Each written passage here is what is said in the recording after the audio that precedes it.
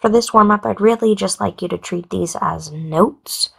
We are labeling them using the correct notation, which we haven't really gone over in much detail, so you're just going to draw the picture and then show what the notation is. So for a line, it should have the 2 letters with the arrows above it. For a ray, it's an arrow pointed one direction from its starting point to its ending letter or its second direction. For a triangle, we use that little triangle symbol. For a segment, it should just be a little straight line over the top with no arrows. For the angle, we use that little angle symbol. And then for parallelogram, there's not really any symbol or picture that goes in front of those letters. We just would write parallelogram with the letters that go around it. So pause here if you need more time to draw the picture and write down the notation.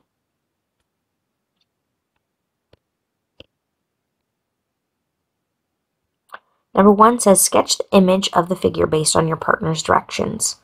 So in class, we're going to have one person facing the board and one person facing the opposite direction so they can't see this next part. If you have a friend, go ahead and try this with them. One person watching the screen, describing how to move your original figure. Here we go. The first partner looking at the screen, describe how to move the original to its image. Be as specific as you can about the direction, whether it's a translation, rotation, or reflection, and how far you would go.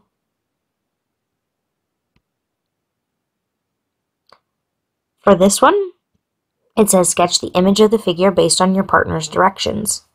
So again, if you've already viewed the screen, maybe swap with the partner so now they're looking at the screen. And describe how you would move to create the image. Which direction are you moving? How far? Are you rotating, translating, reflecting? Be descriptive.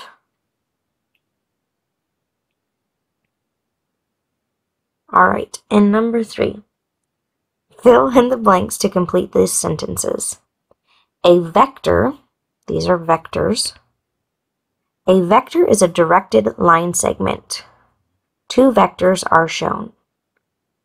I always reference that Despicable Me movie when he says his name is Vector because he has both direction and magnitude. He's referring to this math term. It has a specific direction, and the magnitude is talking about the length of the vector. So the direction of AB is determined by starting at point A and moving along the segment and ending at point B.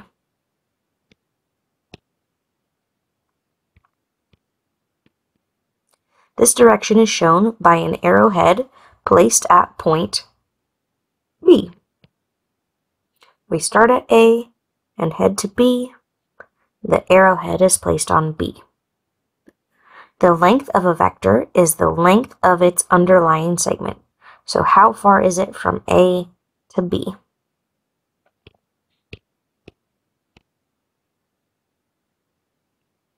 Now we're going to learn the proper technique.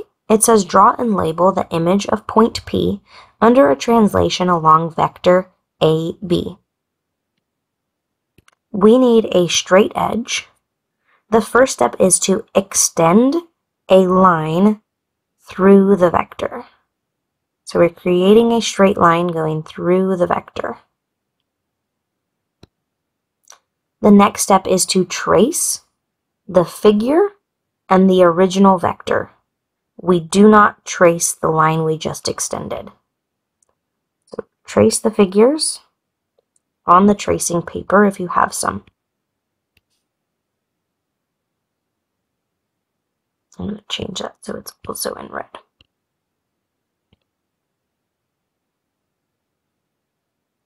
Make sure you trace all of vector AB. You want to make sure you have the full thing from A to B.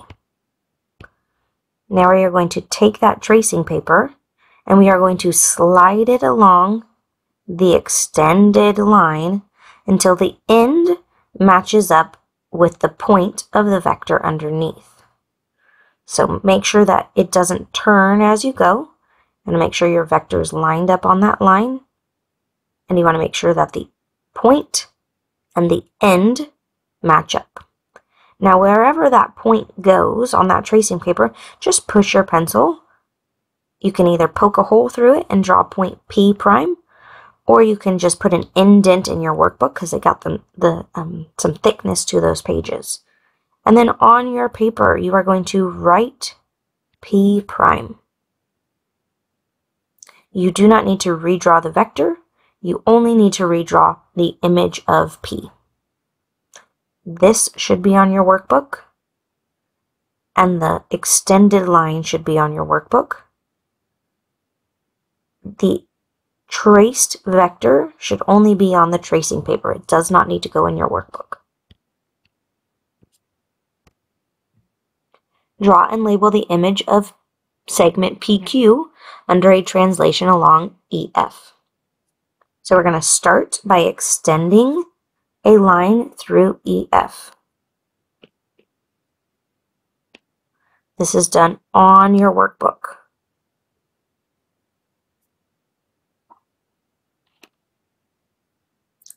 On your tracing paper, trace the vector.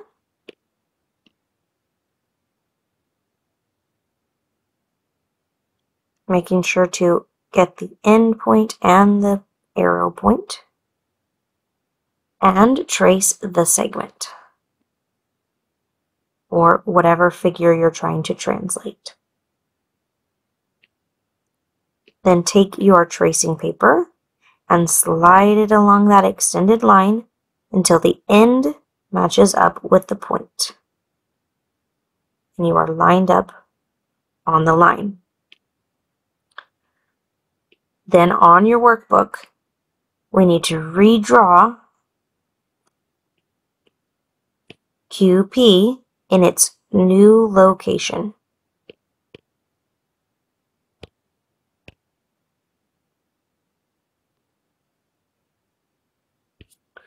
Label it with Q prime, P prime. So I've tried to keep it so that the gray or the black is what's done on your workbook, and then the red is what's drawn on the tracing paper.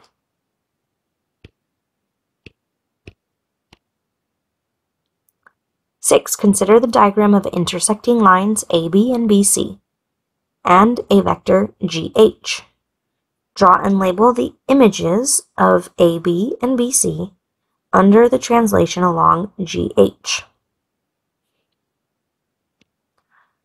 Begin by extending the line through the vector using a straight edge.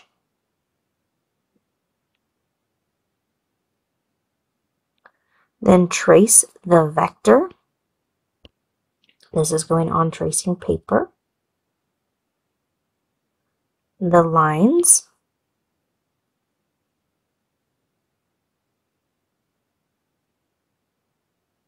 And move that tracing paper along the extended vector or the extended line until the end matches up with the point.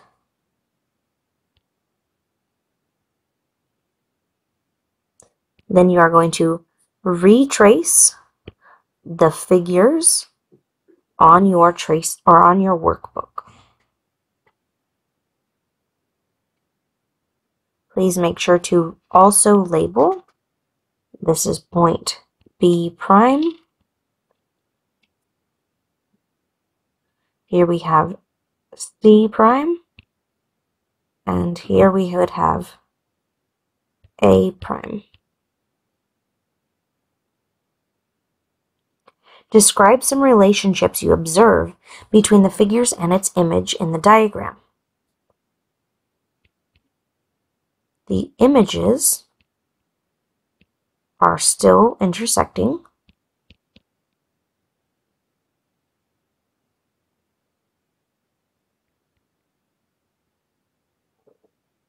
I see that the original is parallel to its image. I'm just going to add this up here because I'm running out of space down there.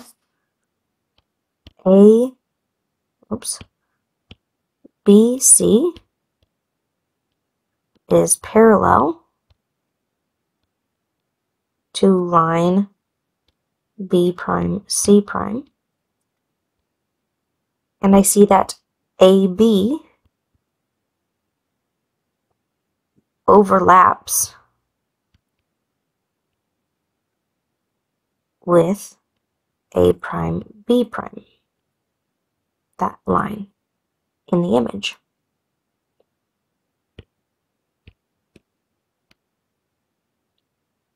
Consider this diagram of UP and figure MATH, which includes the rectangle MATH and a semicircle that has a diameter with segment MA. Draw and label the image of figure MATH under its translation along vector UP. Begin by extending the vector, a line through the vector using a straight edge. Then you are going to trace the vector and the image on tracing paper. UP. And the image, MATH. Well, that's not going to work. How about just a sketch?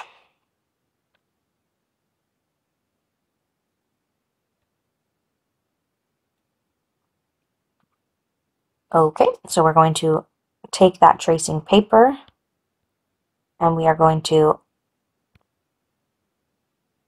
slide it along the extended line until the end matches up with the point. Then we are going to redraw this image in its new position on our workbook. You will use a straight edge for the parts that you can, and then do your best for the parts that are curved. Make sure you label with primes. Describe some relationships you observe between the figure and its image in the diagram. You may want to comment on the corresponding parts, which include the corresponding sides and the corresponding angles. I noticed that the angles remain the same. It looks like a 90-degree angle.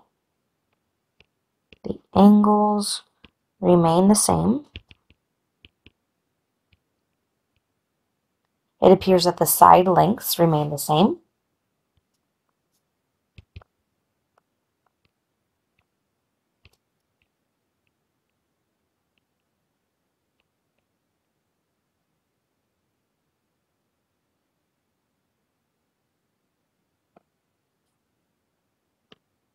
For problems 8 through 12, determine whether the statement is always, sometimes, or never true. Provide reasoning and examples or non-examples from problems 4 through 7 to support your claim. A translation changes the length of a segment. That is never true.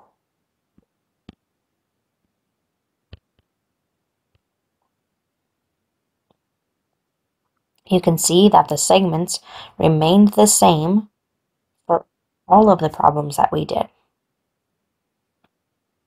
Problem 5 specifically had a segment, and it remained the same when we translated it. So you can say example 5 here in 8.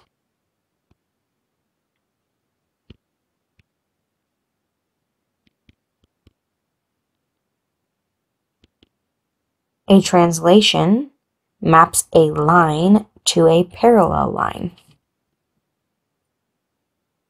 This one is sometimes true. And we'll go back and look at why. In problem 6, when we translated along vector H or GH, CB was creating a parallel line with its image, but AB, A prime, B prime weren't parallel. They actually coincide, meaning they lay on top of each other or take up the same space. So our example, some of them are parallel, but others coincide or are on the same line. A translation maps an angle to an angle of equal measure. That is always true. And you can see that in problem 6, where the angle between the lines remain the same. A translation maps a line to a line. That is also always true. A translation maps parallel lines to parallel lines. That is true, always true. And we saw that in problem 7 in the rectangle piece.